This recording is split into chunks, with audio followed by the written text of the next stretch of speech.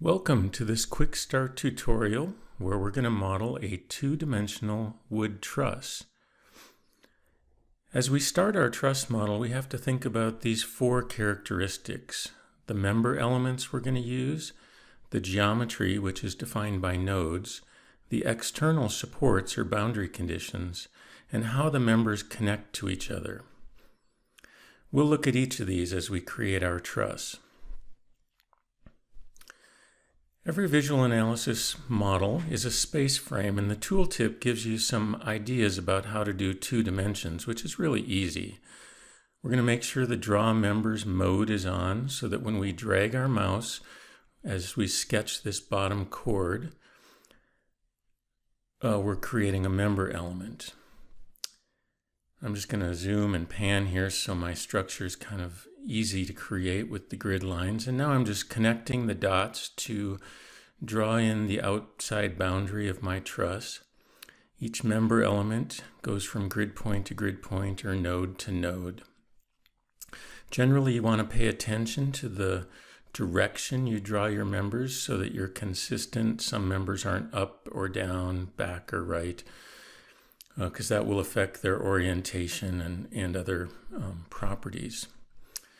Here we're trying to draw a 45-degree member, and we don't have a grid point right on our top chord, so I'm using a little trick to draw that member past the top chord, and now I'm going to split the member at the intersection, and I can select this node and delete it to remove the excess member.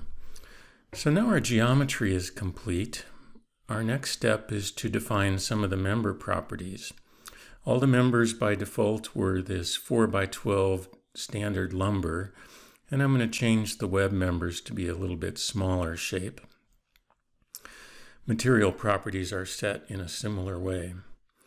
Now let's make these web members simply connected, that is, no moment transfer at the joint. I can do that with a connection type or by just setting the releases specifically at each end. The picture view lets us see our shapes and the materials, and so we can quickly verify that we have what we think we have. Now let's move on to define the external supports. This is what holds our truss up, and we're going to use two pin supports at each end. And now that that's done, let's see if we have analysis results.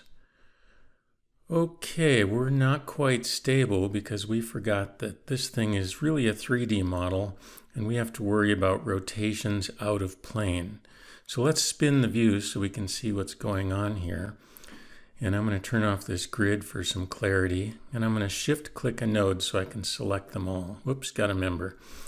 Shift click a node, and now I can set external supports in the out of plane Z direction on every single node, and that will give us really nice out of plane stability against rotation and translation. And that's it. We have analysis results for our self weight. That's the end of modeling part 1. Next up, we'll load this truss. Thanks for watching.